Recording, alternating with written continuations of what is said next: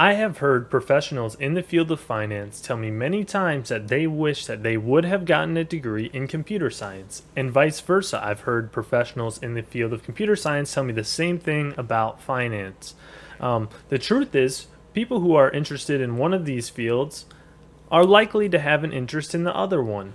A little bit about me and why you might even want to listen to me on this subject is I have a bachelor's in finance, a master's in finance, and I am currently pursuing a master's in computer science. So I know a bit about both worlds, and let's get into which one might be best for you.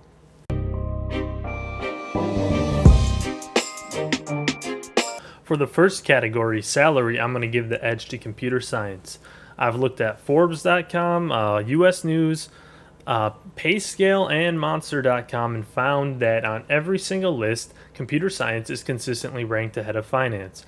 Now, that's not to say that finance is a bad major in terms of salary. In fact, that is not the case at all. Finance is a high-paying major as well, and typically listed in the top 25 of most highly paid bachelor's lists, but computer science would typically be found in the top 10 or the top 5 of these lists, and that's just because right now at this point in time, computer science is typically more highly in demand than finance.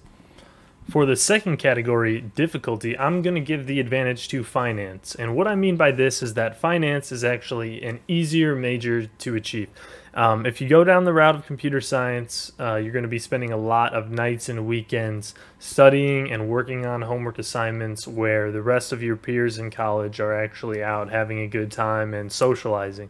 That's just because of the nature of computer science. It is intensely time consuming for a lot of these tasks, making code compiled properly, working through all the debugging errors. It's not as subjective as finance, where a lot of the homework is basically on a piece of paper with a pen, and it's just not nearly as time consuming. And so for that reason, I think if you go through college with a finance major, you're probably going to enjoy it a bit more than computer science. For the third category, entrepreneurship potential, I'm going to give computer science the clear advantage.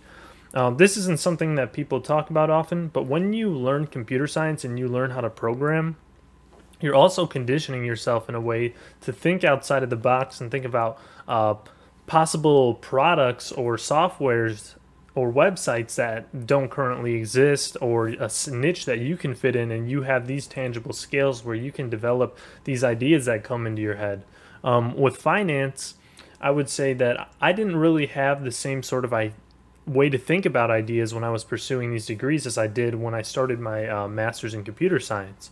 One thing to be said about entrepreneurship and having a major in finance is that you might actually understand the expense, revenue, business valuation side of things a little bit better, and the bookkeeping behind it, but you might not have the same sort of entrepreneurship idea generation as a computer science major.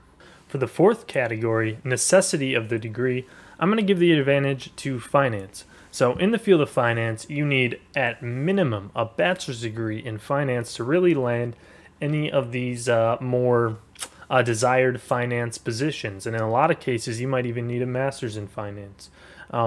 You're not really going to get beat out for a job by someone that might have a 2-year associate's degree in finance, or a high school education, or a self-taught professional in finance. I mean, if you got that bachelor's degree in finance, that's the threshold. In the field of computer science, there's all these code boot camps, even a 2 years associate's degree. If someone really knows how to code, they can beat you for the job, even if you have a bachelor's in computer science, just because they might be a better programmer.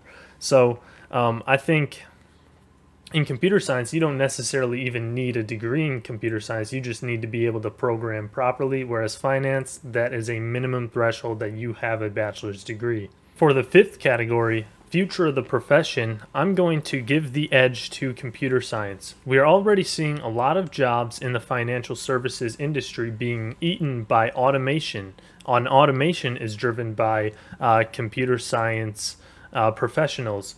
So I've sat in the chair of a lot of different finance roles in my career thus far, and some of them I've seen are very likely to be automated in the near future. A lot of people in the field of finance spend a lot of time doing very routine tasks in Microsoft Excel or other softwares where they're doing kind of a very similar step-by-step process on a daily, monthly basis, where in the future, likely a software engineer or someone who's a professional programmer will be hired to automate the process that a lot of these finance professionals are currently doing. And also in the field of asset management and investments, we've seen a trend away from active management. So active management is when humans are actually using their skill and judgment in choosing investments to produce some sort of return. And we're seeing less money pushed towards that and more money pushed towards passive management, which is basically just automated systems of investing in index funds or exchange traded funds that just simply match an index. And so I mean, this trend from passive or active management to passive management is another hint towards the future of finance being cannibalized by certain jobs in computer science. Now, this certainly won't be the case for all of the jobs in finance, as there's a lot of human interaction in some of these roles, like consulting and certain like financial sales. But overall, I think, and this is my opinion, that we might see a shift and a reduction in jobs in finance over the next 20, 30 years. And for the final category, enjoyment, I'm calling this one a tie. Now, this is entirely based on people's individual preferences and personalities. I'll say this, for the field of computer science, this is largely going to be more appealing to people with introverted personality types, as you spend a lot of the day working on problems, working through these complicated issues by yourself, staring at a screen. In the field of finance, there certainly is a lot of staring at a screen by yourself, but there's certain roles within finance that might be aimed more towards extroverts. Like I said previously, like consulting, financial sales related jobs will have a lot of face-to-face human interaction, where success in these positions is dependent on the skill of a person's interpersonal skills. And so certainly there's some overlap between finance and computer science when you're talking about finance positions that are more technical in nature, more quantitative, or more analytical. But there's a broader spectrum of roles, I would say, within the financial services profession in terms of extroverted versus introverted personality types. No matter which of these two majors you choose, they're both great choices, as they're in high demand, highly compensated, and a lot of different career paths to go for either one. I wish you the best of luck in making your decision. If you liked this video, please subscribe to the channel for more just like it, and let me know in the comments if you have any further questions on the career paths or differences in degrees between finance and computer science.